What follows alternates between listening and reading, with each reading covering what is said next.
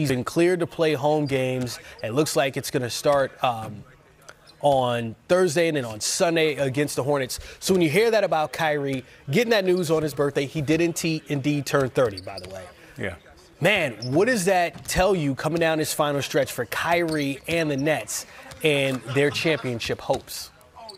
You know, hope is truly restored, and now you have true belief. I mean, with Kyrie in and out, you really didn't know if you could, you know, as a player in that locker room, buy in and give total belief that, okay, we good enough to win.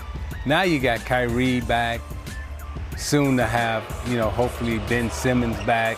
There's enough talent here now that you can win the championship. You'll probably be, you know, expected to win. And you got Kyrie, you got Durant, you got Patty Mills, you got Curry. You know, you may have 4 of the best perimeter shooters on one team in the game right now.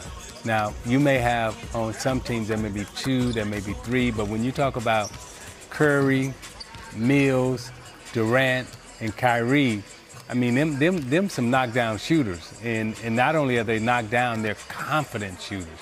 Then you got Drummond on the boards. So this is a team that has all the pieces, and they can make it work.